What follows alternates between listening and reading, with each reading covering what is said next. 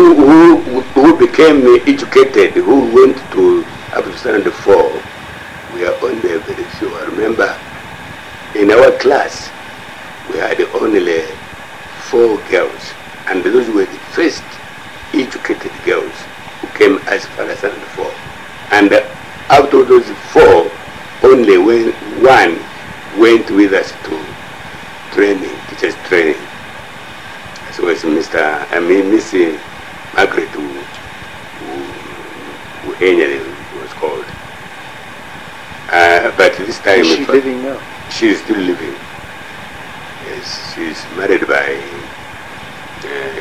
Joanne of Menunga. I don't know where. I think they should be in Chidilabo, working there.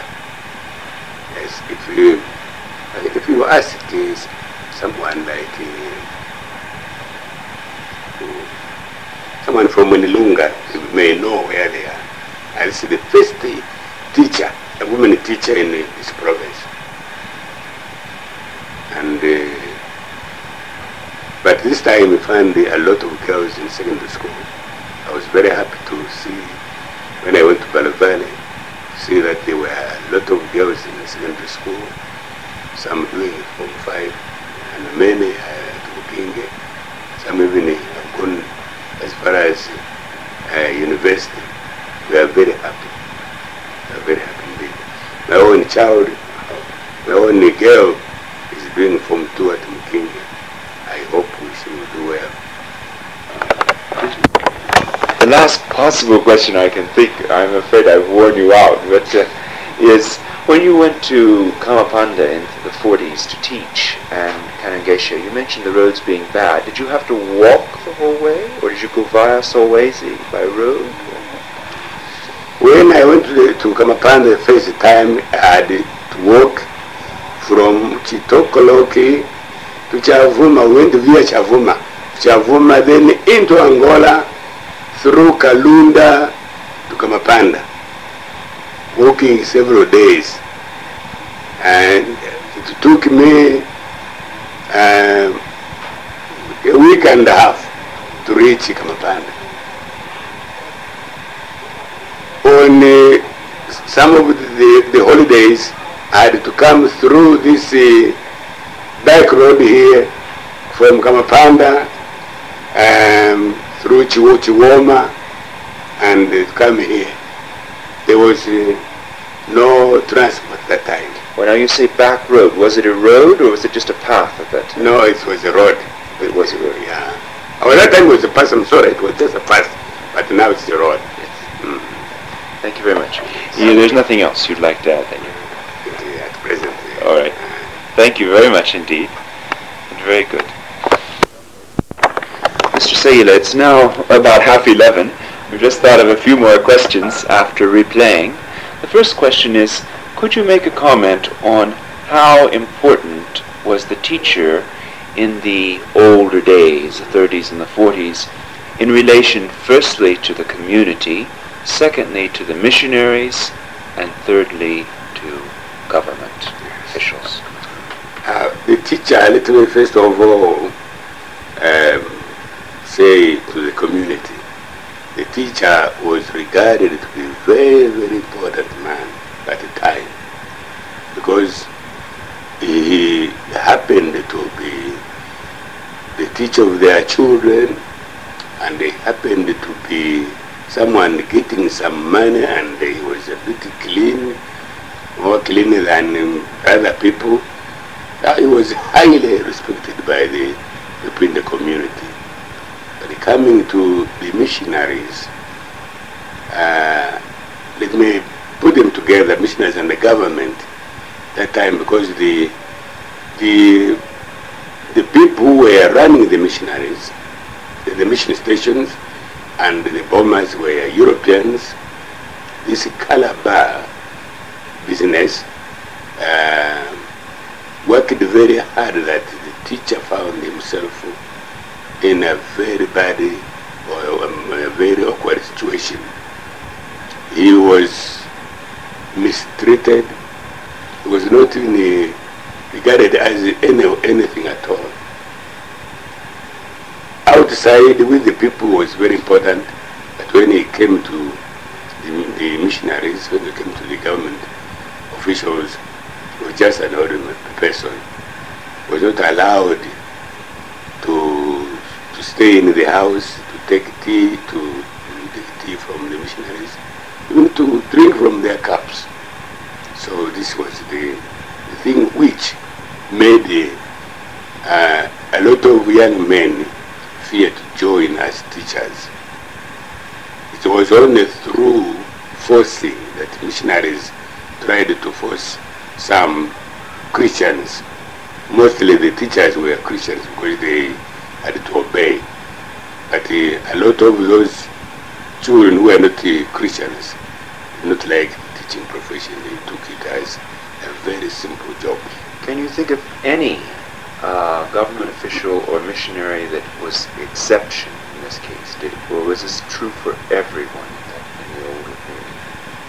This color bar, so for everyone. I was talking about Mr. Sayila being very good, helpful to people, but even then, in his own home, he could not, stay together with the Africans. Probably, let me say, his wife probably made him.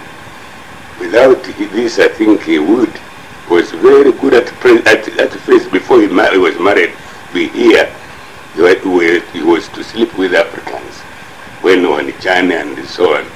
But after marriage, he was changed a bit and could not actually come together as equal human beings. No, he loved them as just Africans. Yes, just to help them. In other words, not socially. Not socially, no. Educational and Christianity, that's all. Yes. Religiously. Thank you, yes. Now, the other question is, before we ask about your family, which we forgot, was you mentioned something about boarding fees that were very low and sometimes accept other things. Could you make a comment? The boarding fee at that time was very low at Chitokoloki. I remember the first boarding fee we paid there was 1 pence for the whole year for each of us. Later it was increased to 106, then to 76. Until I finished this, I paid my 76 once only, 706 once. Seeing that the area was a poor area, Mr. Sayila was kind enough to receive even eggs or anything just in the form of, say, some parents were allowed to bring even some wood to help so many children. So these people, many children are enrolled in the boarding school. Fine. Well, thank you very much. Now, a comment maybe on your family now. What you'd like to say, how you met your wife and your children, so just a brief comment. While at Stocklock, I proposed a girl, and thinking after my training, I would marry her. I went to Kamapanda and then stayed in Kamapanda for some time. I wrote back to ask you about this girl. Late Mr. Sayila told me she was still young.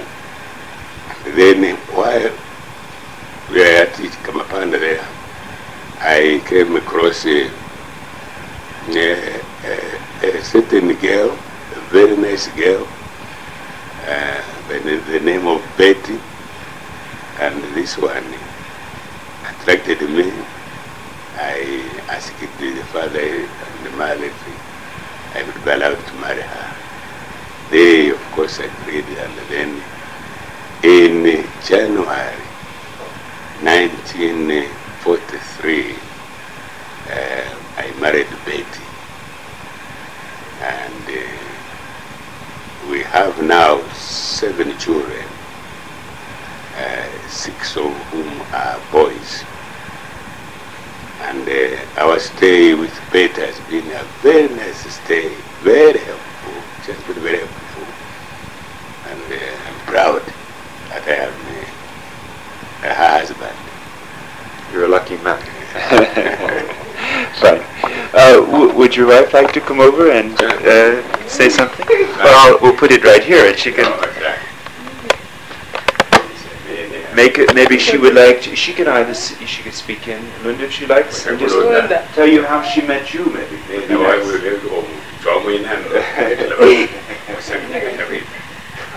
Let's see. Yes, it's playing. Yes.